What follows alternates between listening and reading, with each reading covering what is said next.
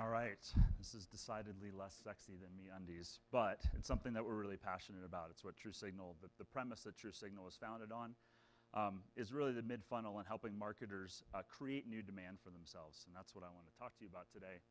And we're also really passionate about it because we think very few marketers are really taking advantage of this capability in the market.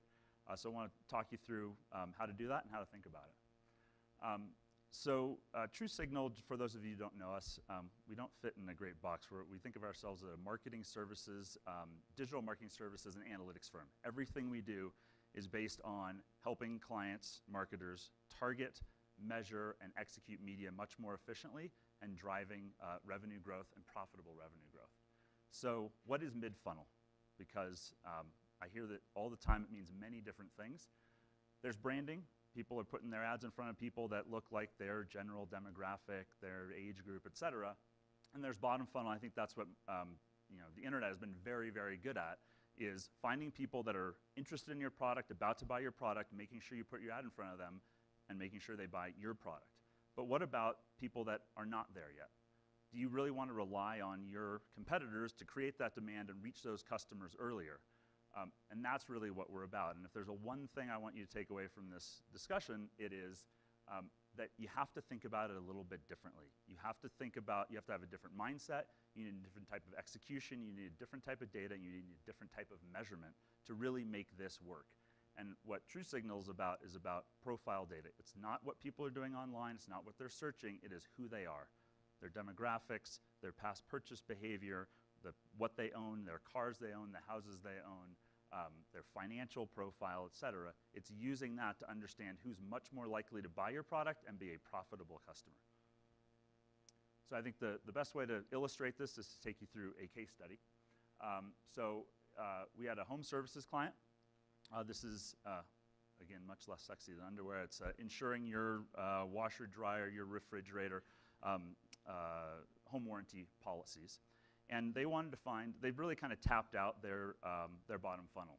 There's only so much they could find of people that wanted a warranty today. And secondly, most warranties are unprofitable in the first year because they buy them when they have a need, and so they immediately make a claim. They don't become profitable until year 2. They wanted to find people that they could get more profitable earlier in the consideration cycle. They also wanted to prove that it worked.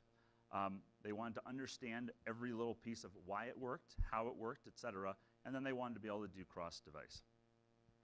So very quickly, what you got to do is you have to build the right audience. We like to say that's necessary but not sufficient. You have to onboard it. You have to find those people, the defined list of people, online, and we can do it across many different channels. You have to actually run a media campaign, and then you measure the results. And that really is about measuring all the way back to the transaction, not just did somebody submit a lead online, or did they click on an ad.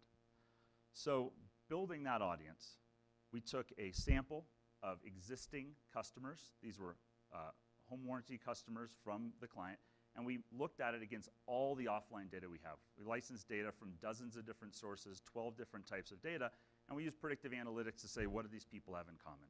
Generally about 100 factors that go into this. That defines the profile, and then we have to actually identify people online that match that profile. And that's what the second piece of it is, the onboarding. So we see about 200 million online users a month that we can match across all of this offline data and determine who are the people we want to target the ads to. In this case, we were doing it on RTB Exchange's standard IAB display, but also on Facebook. So we have about 600 million emails, so we can actually match directly to Facebook profiles and target to them. So what we were doing is Facebook mobile, they wanted to get on mobile phones, so mobile news feed as well as desktop, and then the RTB display, like I said.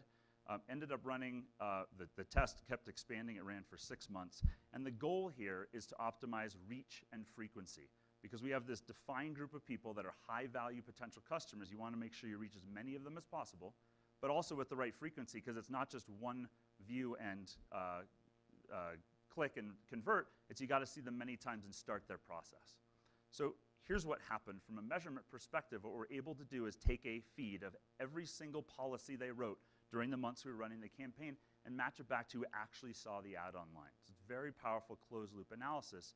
And what we saw is compared to a baseline, so we were comparing it to all the conversions, all the policies, and the lead to policy rate, and people that saw the TruSignal campaign. And they converted at 3 times the rate. And so if you look, I won't take you through the numbers, they're there, but if you look at how much it cost us to reach these people and how much they were worth, it was a massive return on ad spend. But they really had to think about it in a different way in terms of defining the audience, running media for reach and frequency, not optimizing against click, not optimizing against engagement, and then looking at the back-end data to see, hey, did these people actually buy policies from us and were they profitable? And that's the power of mid-funnel marketing if you do it the right way. So that's it. I have 2 of my colleagues here, Greg Nicholson and Glenn Douglas, as well as myself. If you have any questions about this or think it could be useful to you, come find us.